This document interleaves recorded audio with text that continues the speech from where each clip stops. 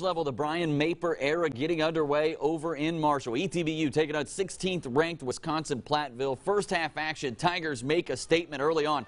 Brian Baca finding Tarek Bogard, takes it in for the easy score, 7-0 Tigers. A little later, Baca using his arm again, this time finding Richard Johnson. He breaks the tackle and he takes it on into the end zone. ETBU 20-3.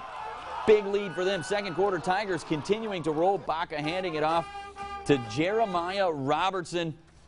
He's going to punch it in. Tigers up 30-10. But ETBU goes into the half leading 37-17, but all Platteville in the second half. ETBU falls in the opener 59-44.